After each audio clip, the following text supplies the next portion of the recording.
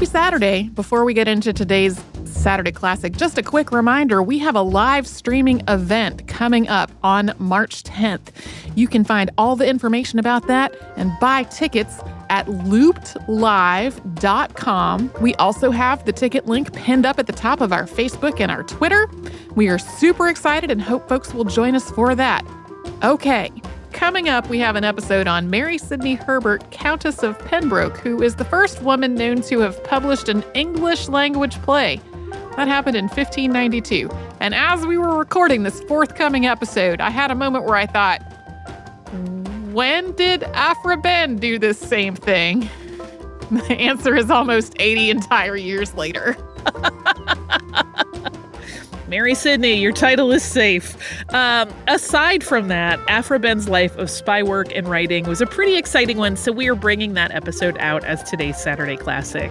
It originally came out on March 27th, 2017. Enjoy!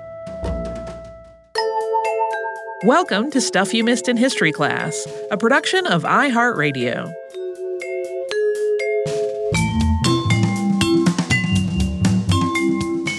Hello, and welcome to the podcast. I'm Tracy V. Wilson. And I'm Holly Fry.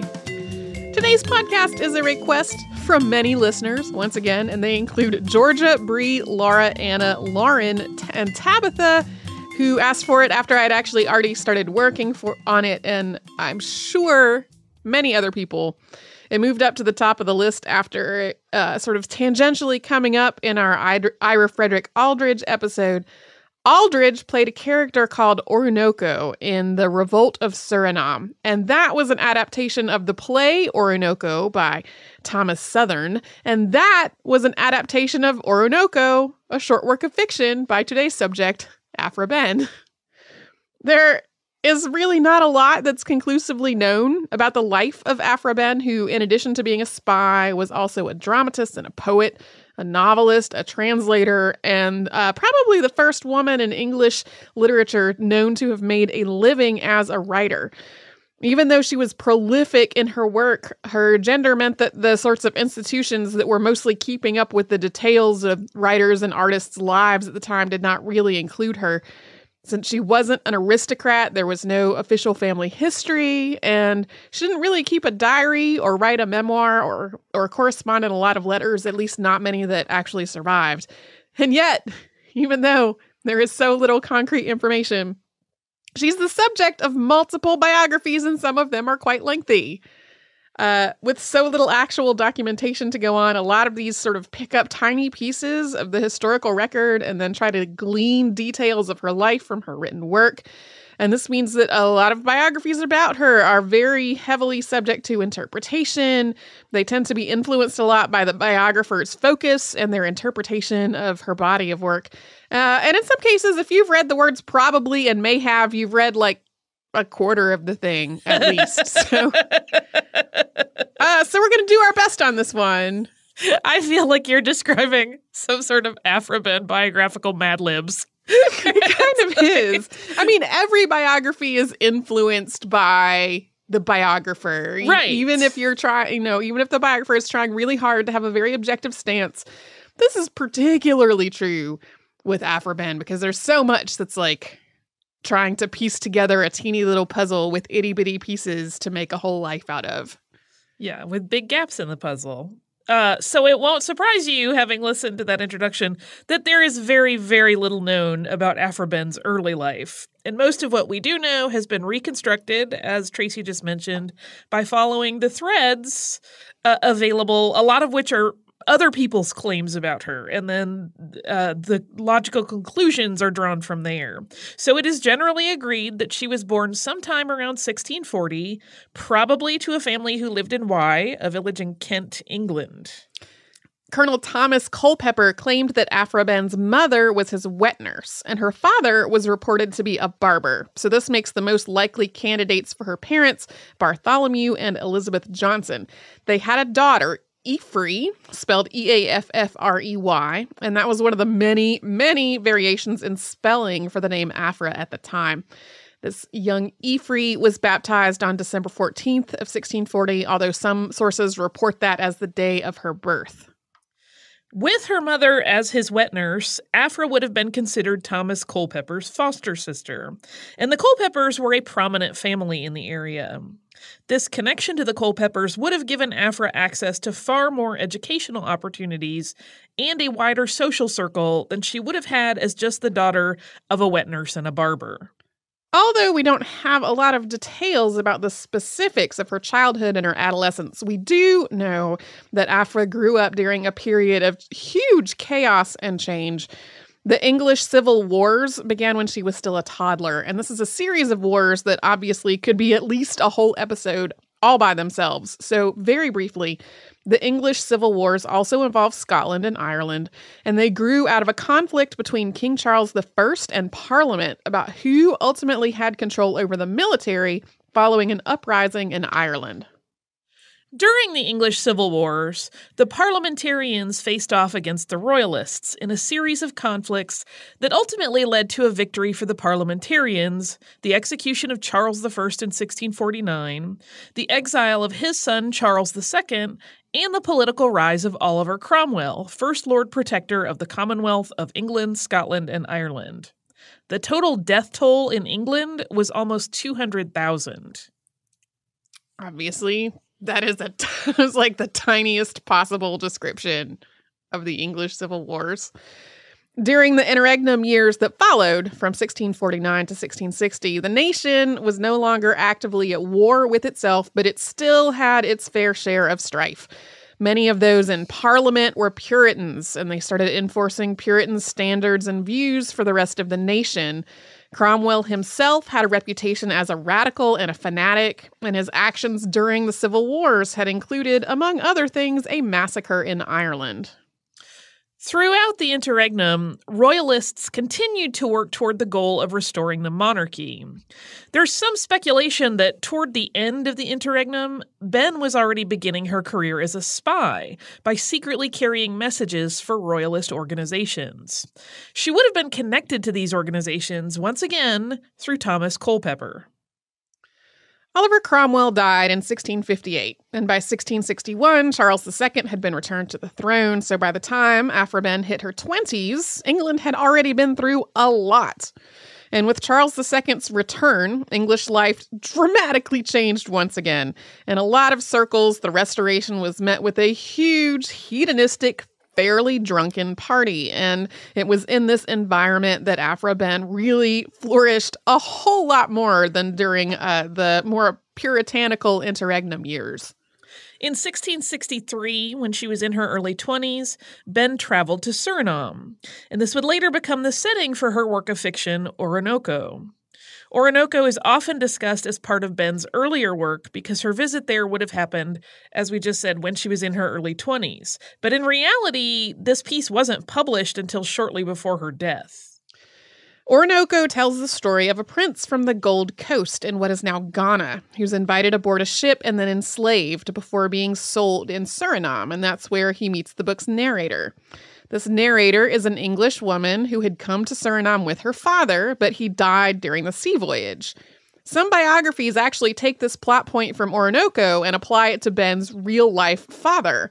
Although he had likely died by the early mid-1660s, it's completely unclear whether this aspect of Orinoco is supposed to be autobiographical. There's also debate about whether the book's narrator is supposed to be a stand-in for Behn herself. And that part's similarly foggy, but since Orinoco does contain a lot of detail about Suriname and people who really lived there in the 1660s, it's easy to think of it as evidence that the trip to Suriname really did happen, regardless of whether the story it tells is supposed to be autobiographical. Also, although Behn's own views on slavery are pretty hard to tease out from her writing, Orinoco itself was considered an abolitionist work of fiction in both the 18th and 19th centuries. Yeah, there are a lot of attempts to try to figure out what her racial views were based on the content of her writing. And the most logical conclusion is that she had a lot of the prejudices that were sort of ingrained in society, especially English society at the time. And it's like when you read Orinoco, a lot of it is very sympathetic to the people who were enslaved in the book, but it's sort of at most like proto-abolitionist text. Like, it was definitely read that way for a couple of centuries. But there's also a lot of stuff in it that is, obviously laced with implicit biases and racism, because it was written in the 6th, 7th, 17th century. Even though Orinoco itself as a book didn't come out until much later, Aphra Behn was writing while in Suriname, including an early draft of a play called The Young King, or A Mistake. Like several of Behn's other plays, it's a tragic comedy, and it tells a story of a royal brother and sister brought up in opposite roles because of a prophecy. The boy is, quote, kept from his infancy in a castle on a lake, ignorant of his quality and of all the world besides, never having seen any humane things save only his old tutor. While the girl is, quote, bred up in war and designed to reign in place of her brother. It plays around with gender and ideas of masculinity and femininity, which is a hallmark of Behn's later work as well.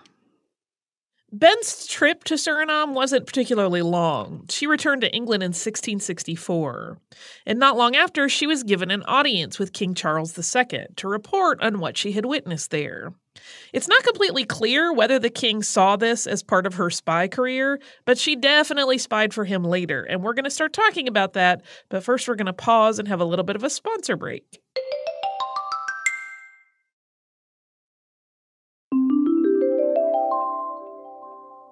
About the same time as she returned from Suriname in 1664, Aphra Behn married a man whose name was, as you would conclude, Ben, or maybe Bean, described as, quote, a merchant of Dutch extraction.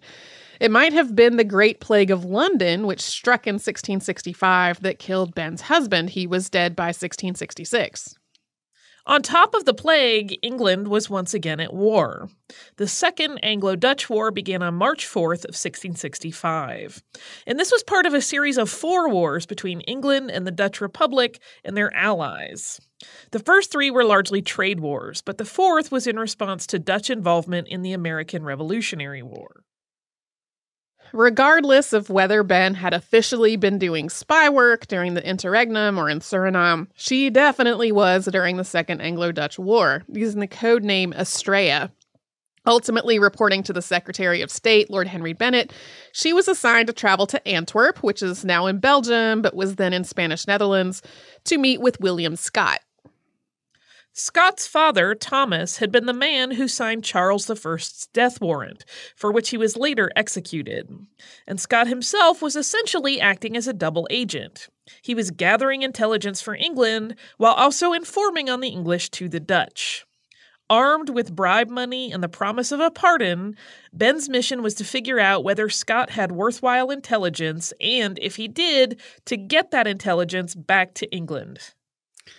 Behn was likely chosen for this mission because she and Scott had met in Suriname. They had a bit of a flirtation there. In theory, this flirtation was nothing serious enough to jeopardize Behn's judgment, but it was enough of an existing connection to Scott to sort of soften him up a little. She was given passage to Spanish Flanders and enough money to take care of her own needs during a short stay there. Her brother, who was in the military, was temporarily released from service to act as her chaperone. Apparently, Lord Bennet wasn't aware that she was a widow, which would have given her a little more autonomy than an unmarried woman would have had. She received her money and instructions in July of 1666, and she was in Antwerp by August. But her time as a spy was not very successful. She flirted with Scott until he finally agreed to pass her information, but then he got her to agree to leave Antwerp and meet him in The Hague. And if she did that, not only was she very likely to be captured, but she was also sure to run out of her already dwindling supply of money. And this started the pair of them on a cycle of back and forth, with him getting her to agree to leave Flanders, and then her pulling back on that agreement. And another hiccup, this back and forth between Scott and Behn also got tangled up with one William Corney, a merchant from Amsterdam who was also passing intelligence back to Lord Bennet. Before long, the 3 of them were just continually trying to undermine one another in this convoluted, backstabby triangle, word of which spread to London and started to threaten Behn's reputation. The idea that Behn's previous flirtation with Scott wouldn't be a threat to her also didn't really pan out. As Corny became a greater threat to both of them, they started to rely on and confide in each other in a way that didn't really leave Ben a whole lot of power to try to get the man to give her information. Eventually, Scott fled Flanders out of fear that Corny was going to kill him. And once he was gone, Corny focused all his attention on Ben, tailing her and forging reports in her name to discredit her. Scott wound up in prison, and although he did keep writing to Ben, he couldn't learn much while behind bars, and she had no way to pay for a passage home. When Scott was released from prison in 1667, he was also banished, leaving Ben with no way of getting whatever intelligence he still had. Throughout all of this, Ben was using ciphers and codes to send information back to London, but very little of this information was of actual value. She's often reported as having passed on a warning of the Dutch raid on Medway, which took place in June of 1667. This raid was a devastating blow to the British Navy. And while this is technically true, she did send that information. Other agents also delivered the same information, and none of it was heeded. Not even when another agent gave Lord Bennet a very specific warning about the upcoming attack after Ben had already returned to London. And getting back to London required Ben to beg for the funds to do so. She'd been so low on money that she'd handed over all her possessions to her innkeeper as collateral so she wouldn't lose her lodgings along with everything else. Although she was able to get a couple of loans to pay off the worst of her debts, it was only after numerous letters and lots of borrowing that she was able to get someone to pay for her passage. And it's unclear who that was, but it wasn't the administration that had sent her to Antwerp in the first place. Even though her spy life was not very effective, it still was pretty crummy that she was sent on this mission with no way of getting back home out of hostile territory. According to most accounts, after Aphra Behn's return to England in the spring of 1667, she wound up in a debtor's prison. There's very little detail on this. She had written multiple letters to the people who had recruited her into the life of espionage and to other contacts that she had, all in an effort to pay off her debts. And it seems as though she either eventually did get someone to loan her enough money to get out of prison, or she made arrangements to pay her debt off gradually as she was able to earn enough money to do so. And the way that she earned that money was by writing. And we're going to talk about that after we once again pause for a quick sponsor break.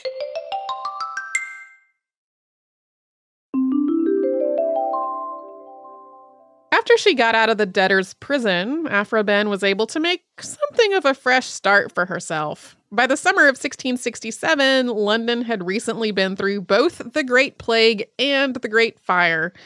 And although the raid on Medway had taken place at the mouth of the Thames River and not up in the city, it had destroyed much of the British naval fleet and blockaded the city, which left the already shaken people living there feeling particularly defenseless.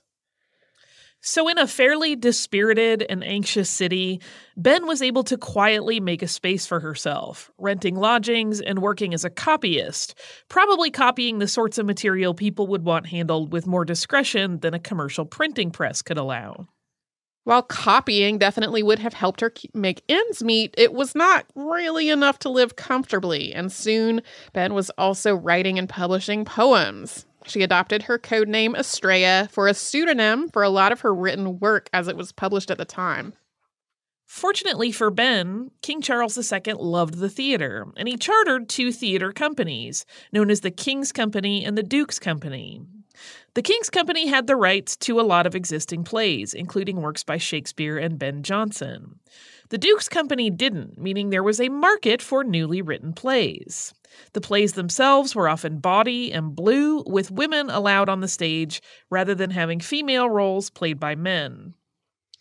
It's unclear exactly how Ben first got her foot in the door as a playwright. Through her spy work, she did know Thomas Killigrew, who was head of the King's Men and later the master of the revels. But it was the Duke's Company and not the King's where her work first debuted.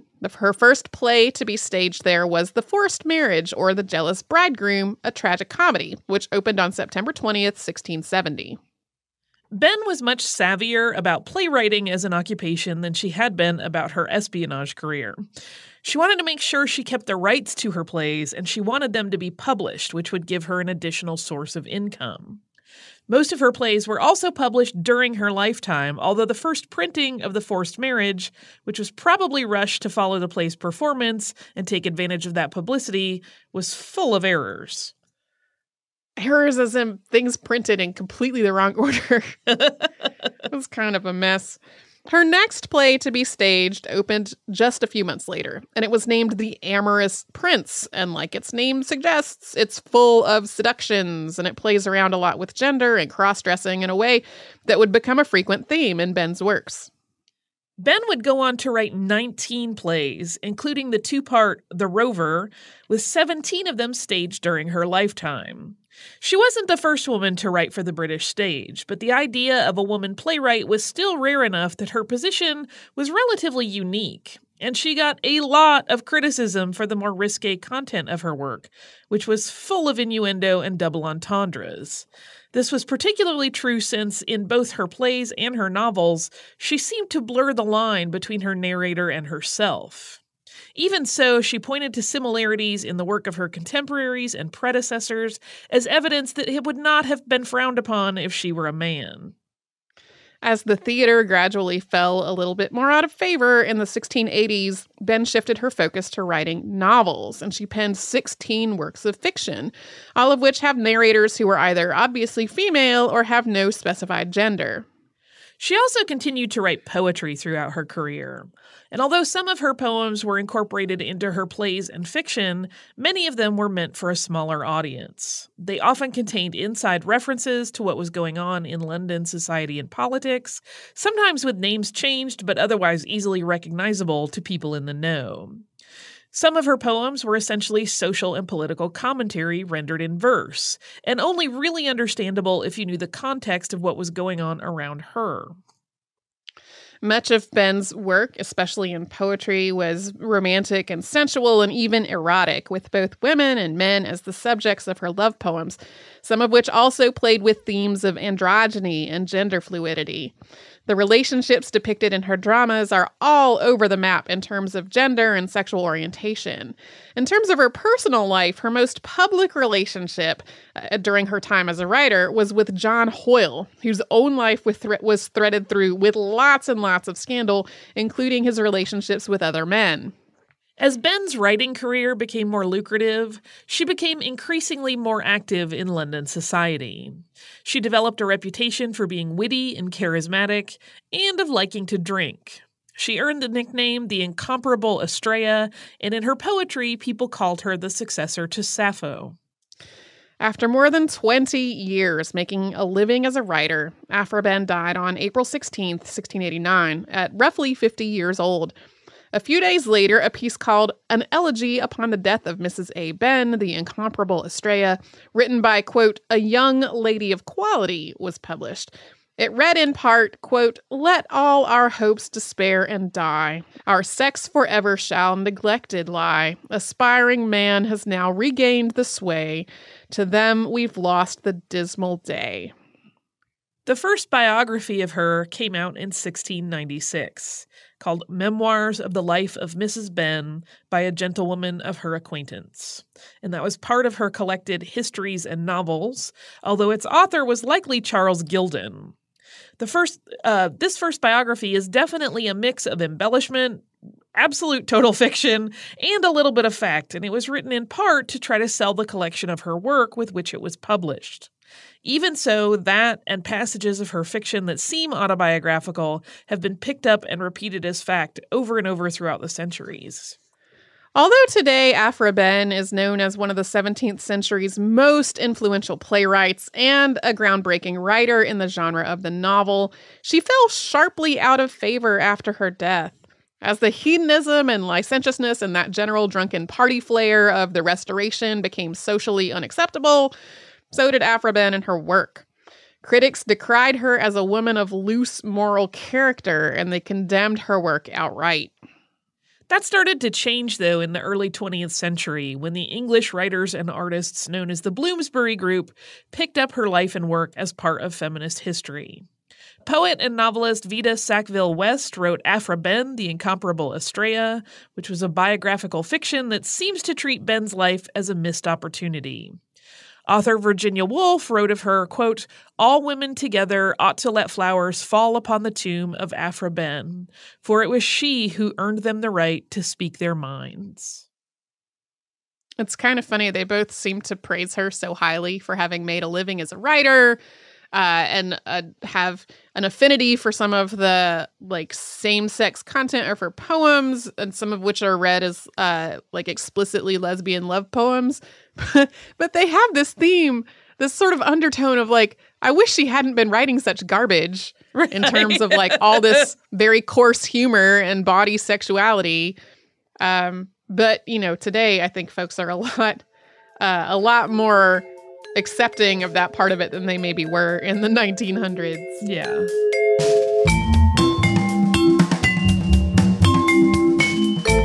Thanks so much for joining us on this Saturday. Since this episode is out of the archive, if you heard an email address or a Facebook URL or something similar over the course of the show, that could be obsolete now. Our current email address is historypodcast@iHeartRadio.com. Our old How Stuff Works email address no longer works. And you can find us all over social media at Missed in History. And you can subscribe to our show on Apple Podcasts, Google Podcasts, the iHeartRadio app, and wherever else you listen to podcasts. Stuff You Missed in History Class is a production of iHeartRadio. For more podcasts from iHeartRadio, visit the iHeartRadio app, Apple Podcasts, or wherever you listen to your favorite shows.